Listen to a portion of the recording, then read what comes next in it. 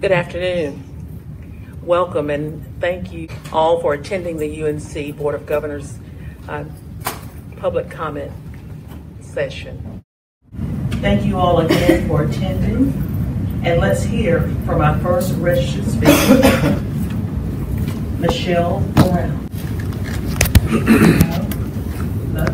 My name is Michelle Brown, and I am a senior at the University of North Carolina this year, and I'd like to address the new regulations regarding free speech at UNC.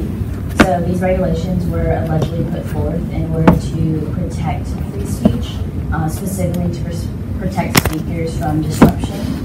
However, these regulations specifically target peaceful methods of student protests that have gone on historically at UNC for hundreds of years, including when UNC's statute of silencing was put out in 1913. And so we'd like to ask that the board consider what these regulations mean. My experience as a Silent Sand protester has shown over and over again that student protesters are peaceful in their desire to continue these conversations around Silent Sand, yet they face the threat of expulsion for ironically exercising our right to free speech, and that's unacceptable.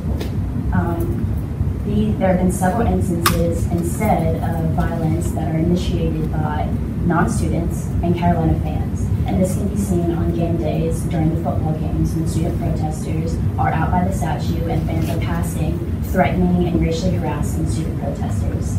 Supporters of Silent Sand claim that the monument honors students who fought on behalf of the Confederacy to defend an honorable cause. And it is true that they were fighting for what they believe in, but their beliefs meant that they believed that black people were inferior to white people, and that's not an honorable cause that UNC should honor with a statue at the front of our university that should be racially inclusive.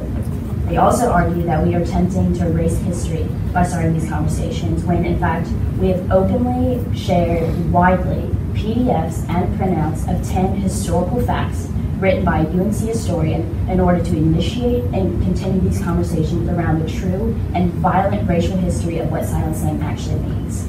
So we're here today because we'd like to ask you to consider Jefferson Davison's words, who was the president of the Confederacy, who openly acknowledged that their fight was in defense of the, quote, rights of property and Negro slaves. So it is undeniable that the Confederate message was to maintain the Anglo-Saxon race, as Julian Carr stated when he erected that statue. So not only does the statue not belong on our campus, but it creates a racially hostile environment. So we're here today to ask that the Board of Governors come to the statue and witness for yourselves the racially hostile environment that's created by the statue.